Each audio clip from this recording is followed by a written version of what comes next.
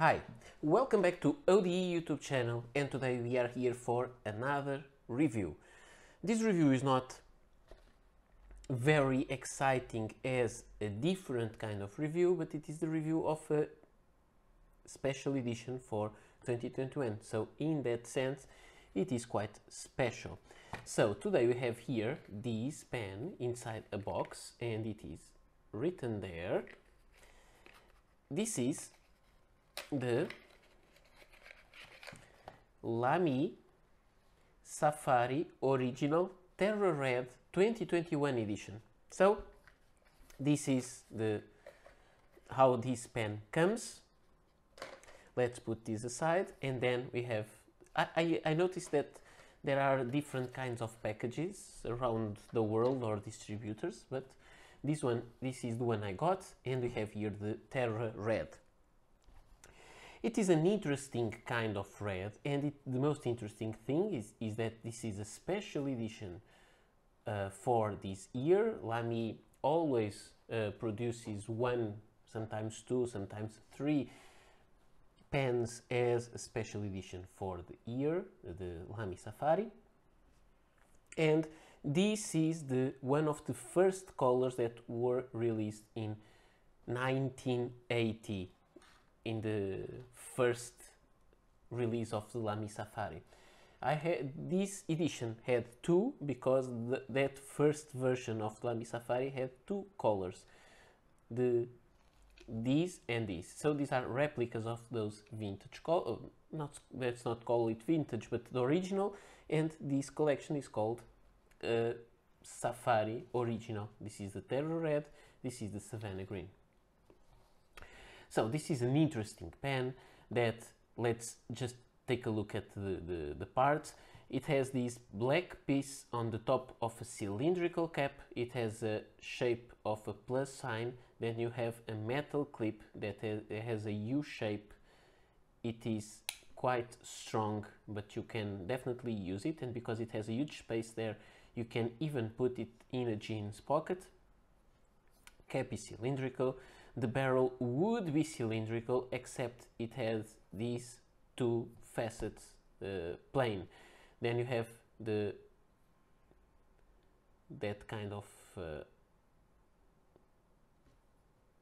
end to the barrel, and you can see there it says Germany. I hope you could check it. So it says Germany there on the end.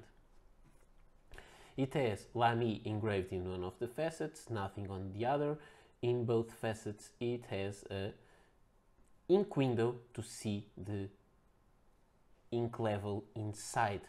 This ink window is open, so no eyedropper ink here, because if you put your finger inside you will touch directly the cartridge.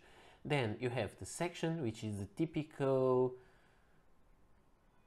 Lamy Safari section, which is kind of a triangular shape, so it forces you to have this part resting in your hand here and the other two fingers there, and this will align with the nib. The biggest problem for some people who like to write in a certain angle is that you cannot rotate the nib to adapt to the grip position, so this will force you into a specific position. And I have to say, this is really not my favorite kind of grip section. However, in this case, I think it is quite acceptable for Lamy, but I don't really like this kind of thing. It has this black nib with the white engraving of Lamy, or the silver engraving there, and the typical feed. The nibs can be easily exchanged because they have these two little things that go on the feed, so you can just take it and replace for another if you prefer. The cap clicks on place.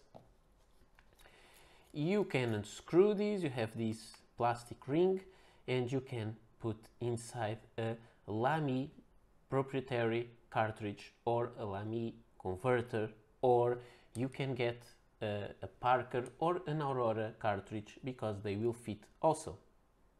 and also some Moonman cartridges, and also there are some other brands that will fit. I cannot remember now, but there are another, at least one more Chinese brand. When you screw the barrel back, you have two entries for these for the barrel. The facets will always align with the clip, but because it has two entries, you may get the Lamy engraving aligned with the nib or these other parts. So you just need to unscrew and screw it back and you'll get it in the right place. So this is what a Lamy pen is, and let's not spend much more time with these. Let's just check other stuff like color comparison. So we have this is Terra red, so it means it is like a terracotta color. Now I have these that I bought specifically for this review. This was available in a store here in Lisbon. The closing mechanism of the box is not working anymore, but and it has some damage, but it is nice. And this is the original box of a Lamy Safari from 1980 with this color. So this is the original box.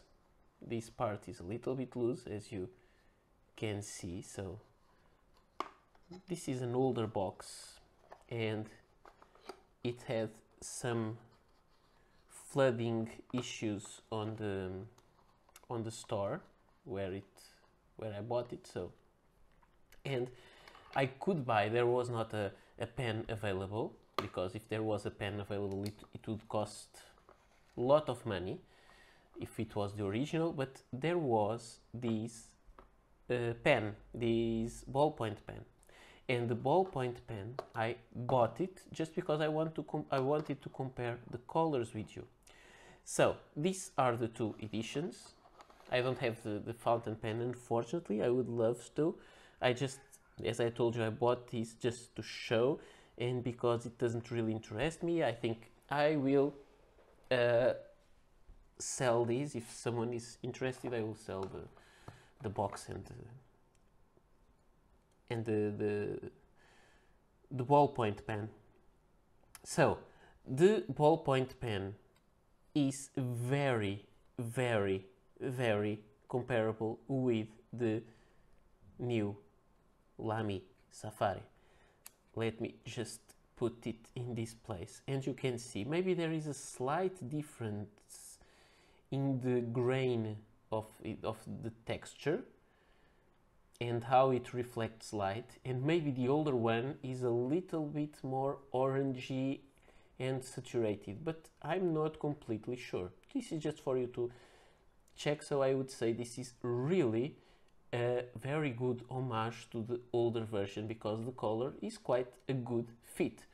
If you get an older one, there is one major difference between both if you want to distinguish them. Here it says Germany, as I showed you, and in the older one, because the Berlin Wall still existed, this pen, why can't I focus? This pen is marked West, or W for West Germany. So the West Germany pen is the older one, the Germany pen is the newer one. So this is interesting. Now let's keep it here. Let me put the box aside, trying not to damage it anymore. And we are saying this is a terracotta color, and how accurate is that? So I went for an old broken vase that I have in my parents have a country house, and they had that, and with some water lilies inside water, so it was broken. Okay, and I got there and I broke it a little bit more and I brought it. So when you have the terracotta color, it gets a little bit like this when it is exposed to to the elements, but when you look at this is freshly broken, and the exposure is a little bit difficult today. Let me show it like this. This is the color. So this is kind of a more reddish terracotta, but I would say it is compatible with what a terracotta color would be. This was just for fun. Now, about the color comparison and size comparison. I usually compare the Lamy Safari with a Lamy Safari and the Parker Duofold. There's no need to compare this Lamy Safari with another Lamy Safari, but I have here a Parker Centennial Duofold Big Red, and you may see they are both of the same size. The Lamy is 1 or 2 millimeters longer. Both pens, in my opinion, are made to write with them and post it, and that sense they are the same size, but the nib on the Lamy has a different shape and is much smaller than the nib on the Parker Centennial Duofold. If you want to post it, you can post, and you can see it posts quite deep because it covers all the Lamy logo, and it even goes further than that. You can see? So it works quite well. But in my opinion, it becomes top heavy, not extremely top heavy, because I should not say top heavy because it's not heavy, it is a light pen, but it becomes unbalanced. It is not a matter of weight, it's just a matter of unbalance. And this way it is perfectly balanced. When I post the cap, it will fall to the other side. So I don't like to post it. Now, just for some color comparisons, the new Lamy Safari Original Terra Red, the older version from the 1980. Some of the color variation you see here is not because of the actual color of the pen, but how the matte finish will reflect light. So the Parker Centennial Duofold, this is the Big Red, which is a replica of this vintage Parker Senior Duofold, and you can see the colors are quite well matched. I also have here another interesting pen, which is the Kaweco Skyline Sport Fox, and it is in the same color family. I think I will make soon a video showing all my pens with this color. And I also have the Kaweco Art Sport, it's more this way, the Art Sport color coral red, which is the same kind of color as more similar to the older Duofold, but it has more a pearlized, pearly look to it. It's not easy to describe.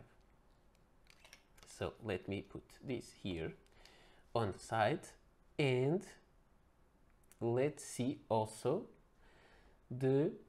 another pen that I like a lot, which is the Graf von Faber-Castell Intuition in Terra. So the same color, actually it has the same name. And let me put it here. You can see it's quite a good match. It's not that easy to compare the color because, as I said, this is a smooth glossy finish, this is a matte finish, so they reflect light in different ways, and because light of course is what makes colors exist, this will make some difference. So this is the overall of the pen. Let's just check how this pen writes. And here we have our pen and paper, and let's see how it performs. So this is the Lamy Safari Original Terra Red 2021 Special Edition with a fine steel nib. The paper that I'm using is the usual Rhodia dot pad, and the ink is Great Fountain Mystery brown, which is quite a reddish brown that actually is a nice match. Not a perfect match, but it is kind of a nice match to this pen.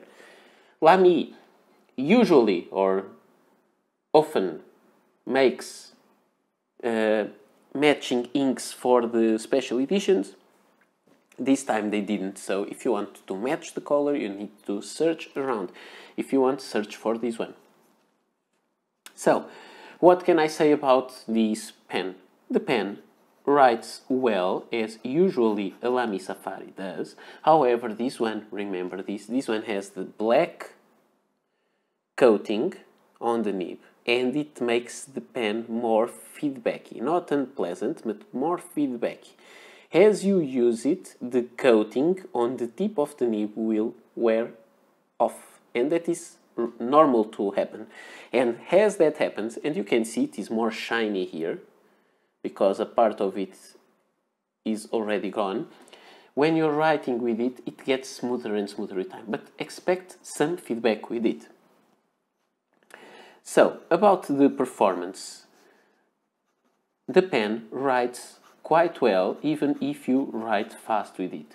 Usually, Lamy nibs and feeds don't have any problem to keep going with the ink flow, so there's no problem there. I actually find this nib to be quite smooth. I have had some Lamy nibs that were not that good. They say they test all the nibs for smoothness, and so every pen has residue of blue Lamy ink because they deep test every pen to check, but some of them are not that nice, that pleasant. This one has a very good nib, although it has that kind of feedback that you can expect from a black nib, but it is well tuned and it works well. About line variation, okay, I would say forget about it, because Lamy is not known for line variation. You can try to press it harder, but I don't really know if you can have any difference. The nib is quite wet, which is interesting because many times Lamy nibs are not that wet. Of course, the ink may play a role here, but it is quite pleasant if you want to write on the reverse side. Actually, you can. It is scratchy, but you can't. It's not easy to hold the pen like this to write, because it forces you to write this way. I don't think most pens, I'm thinking about Parker 180, it was meant to write in both sides, but most pens are not meant to do that. But this one, because they put it like this and they don't allow you to rotate the nib and feed inside, they are saying, no, you just have to hold the pen like this. So it's not for you to write upside down or on the reverse side of the nib with this pen. But you actually can. It's not very smooth, but I think imagine if you take this nib out and you put in another Lamy pen which has a round section instead of triangular one, you could use it in the other side if you just go through micro mesh just a couple of times, and it would work fine, I think. So, no complaints about the writing of this pen. Don't expect any extraordinary writing experience, but you can have a nice writing experience as you actually can expect from most Lamy pens. This is a very interesting pen. I like the fact that this is a special edition, that they went back to the old color. I'm not saying that only the old things are good, it's not my opinion at all, but I like when pen makers don't forget where they come from. And this is a kind of an homage to their history, and I like that. I like innovation also, but I like the homages to their history, and this was really nice touch, and it was well done. Another thing, Lamy always makes lots of special editions, so in my opinion, Lamy Safari as Kaweco Sport, it is a great they are both great pens to collect because you can have a full rainbow of colors with both these pens, and they are quite reliable. Sometimes the nibs may not be as good, but they are really reliable and you know what you get. And the best thing about this pen is that this is a special edition for 2021, and it costs around the regular price of a Lamy Safari. It costs, I think, around 26 euros. So it is an interesting pen, and I think you can get it maybe cheaper in some places. So just be aware of fake Lamy pens. So when I buy a Lamy pen, I always go, at least the Lamy Safari, there are some pens that may not be a fake completely because they are not saying they are Lamy, but you may see an online picture like this covering the name, so the other one won't have the name but the same design, and you buy it and it's not the real thing. So be aware of that. I like to buy from real stores that I trust already. So this is all I had to show you today. I hope you enjoyed this review and my rambling around, and I thank you a lot for coming to my channel once again to watch this video. This is all, and I hope to meet you soon. Bye.